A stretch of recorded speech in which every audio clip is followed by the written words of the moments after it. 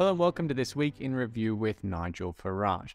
Nigel, I'm surprised to discover that you're still at large despite the best efforts of the Health Secretary's team. Amazing, yes. These leaks, this 100,000 WhatsApp messages that have been given, brackets sold, to the Telegraph from Hancock. He must have been crackers to hand them all over to a journalist, but hey. And yeah, I'd come back from America. I'd been back a fortnight, and the pubs were reopening. So I was down in the village at 12 o'clock, knocking on the door to get in for the first proper pint for God knows how long. Anyway, I obviously tweeted out some pictures of it. And had I been back for 14 days, or had I been back for 13 days and 12 hours, because the quarantine rule was 14 days, apparently the day you land in the morning back from the States, that doesn't count. So I was in breach. All right. Amazing. Sir Ed Davey, the Lib Dem leader, wrote to Kent Police demanding action. And Hancock's team called me a pub hooligan, which, by the way, I've now taken as my Twitter handle. And they were actually discussing, shall we get in touch with the Home Office? Shall we lock him up?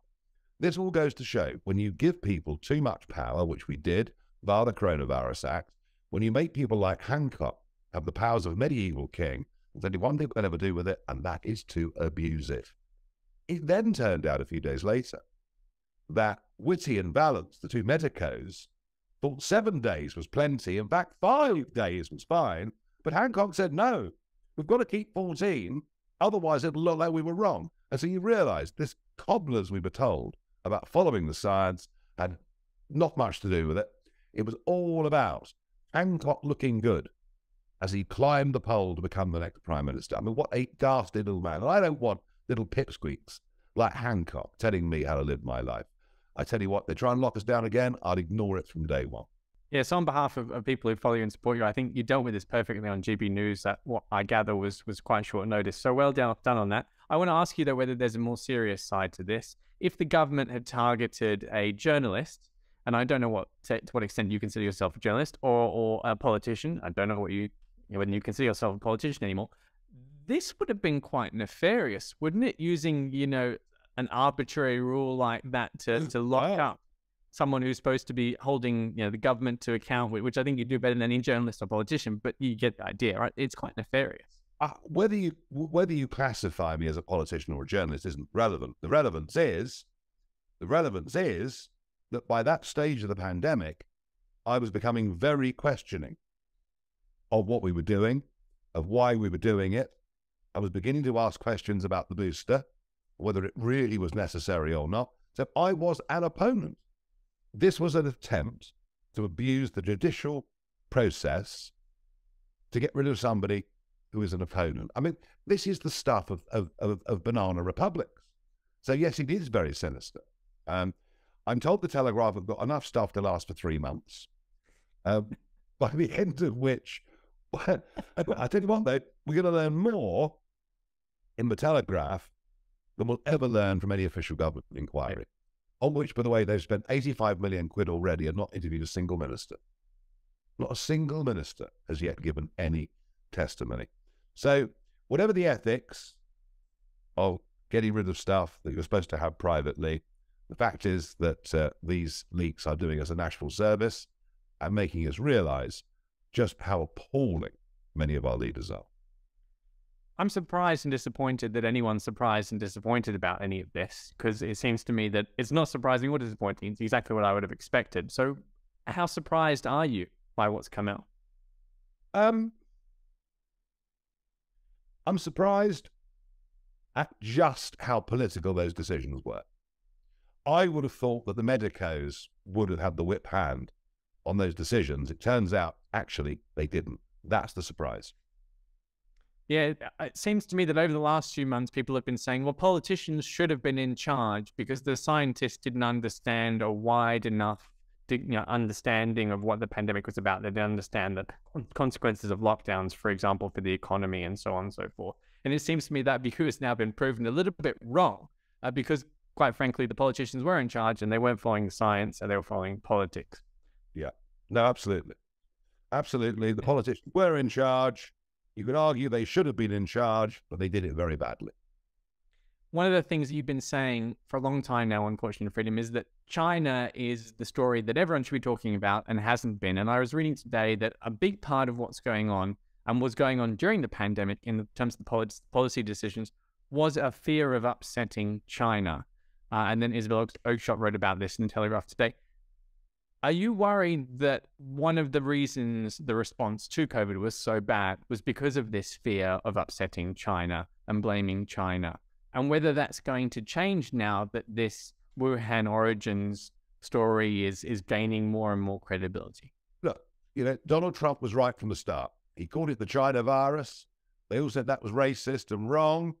The fact is the lab was there in Wuhan. The lab had been funded by the Americans. It had been funded by the European Union. And indeed, some of the big pharma companies were involved as well. And you see from the leaks today that basically the civil service were telling ministers, don't say this, don't write that.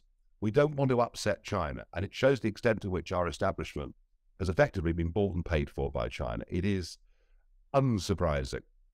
Oh, and of course, the biggest Sinophile of the lot, Stanley Johnson, who, by the way, is off to China very shortly to make a film about what I've no doubt what a wonderful country it is now up for a knighthood. And you look at the board of Huawei, the non-exec directors over the last few years, you see the former boss of BP, former senior civil servants, former politicians. The Chinese are very, very good at bribing the British establishment. And this is worrying because however bad things may be in Bakhmut and elsewhere, the biggest threat to us is China. And yet many of the upper echelons want no debate about it at all. Trump is now calling for huge compensation from China. I doubt we'll get it, but I tell you what, though, we could do with the truth, couldn't we?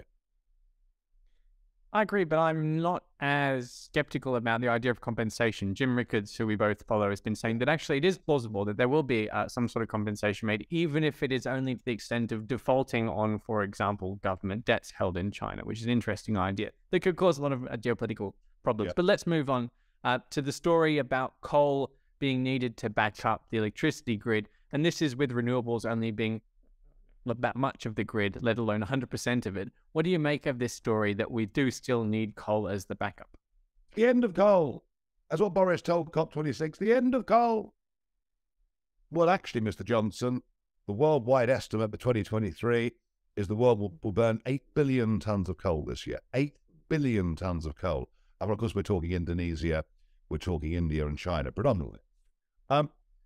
As predicted, our massive investment in renewables, the massive subsidy put on our bills over the last 20 years, when the wind doesn't blow and it gets cold, doesn't work. So yes, in Burton-on-Trent this week, we fired up a coal-fired power station. Now, we shouldn't have needed to do that because we should be using gas. That should be our backup because you can turn the tap on, you can turn the tap off. It's really easy. In carbon terms, if that's what worries you, gas is massively more efficient than coal, and yet we haven't fracked a single barrel of onshore natural gas. Not one single barrel. And yet we know that the Boland Shale Reserve has got enough gas for us to be self-sufficient for the next half a century. So this is a direct failure of government policy. And interesting how quiet everyone's been about the firing up of a coal-fired power station. It's barely made the news, and yet it's what's happened. Meanwhile, the North Sea oil producer Harbour Energy has claimed that its profit was almost completely wiped out by these taxes that are specifically designed to discourage these super profits that they're staying. It seems to me that governments are, on the one hand, actively discouraging the use of coal and gas and so on and so forth. And on the other hand, they're sort of relying on it by the back door. And that gap's got to close somehow at some point. Either they've got to start encouraging oil and gas and coal so they have these backups available, or they've got to probably shut them down, and in which case we would have had the blackout. So which of the two are they going to be? It's a mess. I mean, Harbour Energy, their argument's very simple. You put a windfall tax on now. So if they invest money in the North Sea, in extraction projects, and make a profit, 75% of it goes in tax. If they invest money in the North Sea on exploration and fail and lose money, they take 100% of the loss. Where is the incentive for anyone like Harbour Energy? And we all think of Shell and BP and the giants, but there are lots of other companies like Harbour Energy involved in this industry. And, the message is don't bother. And we've also seen Shell now completely rethinking their long-term investment plans. So all we're really doing is making ourselves yet more dependent on imports of energy from abroad, and probably going to put ourselves in a position, ironically, where we might need to fire up more than one coal-fired power station. I mean, the whole thing is crackers. It's the budget next Wednesday. All sorts of pressure now being put on the Chancellor, and coming from not the usual suspects, coming from the CBI, coming overnight legal and general. We've had Sir James Dyson. Many people saying you're making the business atmosphere so negative in Britain for investment. Companies aren't coming in. Corporation tax is rising too much. Tax write-downs on investments, well, we'll see what he does next week. But that expires at the end of this month. Is it going to come back in? Will he drag it out a further 6 months? And companies like ARM, now deciding to list on the New York Stock Exchange, not the London Stock Exchange. These are terrible signals. Terrible, terrible signals of what's now become a low growth and low productivity economy. And if we're going to turn that around and move to a growth agenda, it has to be through investment. I really think they've got themselves into the most awful mess. Maybe we're in for a surprise next Wednesday. Maybe the sheer level of lobbying will convince the Chancellor not to put up corporation tax. But I think it actually works out as a 32% rise in corporation tax. So let's see what happens, but be in no doubt that in terms of signals that will have an effect on sterling, will have an effect on interest rates and everything else. Next Wednesday's budget suddenly becomes very, very important. Any news you want to share from your trip to CPAC in America? Only that Donald Trump is going to win the nomination for the Republican Party. Whether you agree with that or disagree with that, he is going to win. DeSantis, clearly a very talented fella, a general feeling that he lacks enough experience as yet of life in general. And Trump was admitting on the stage, he said, when I went into the White House, I just didn't know what I was doing in Washington. I was out of my depth completely. I'm ready this time.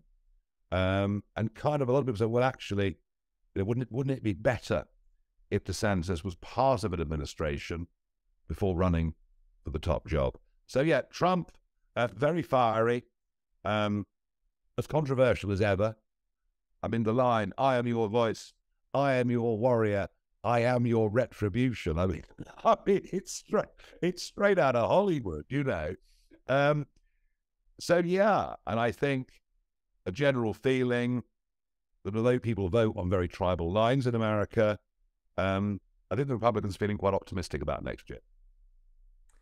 Sounds good to you. We'll see what happens. Thanks for joining us, and to everyone home, thanks for watching.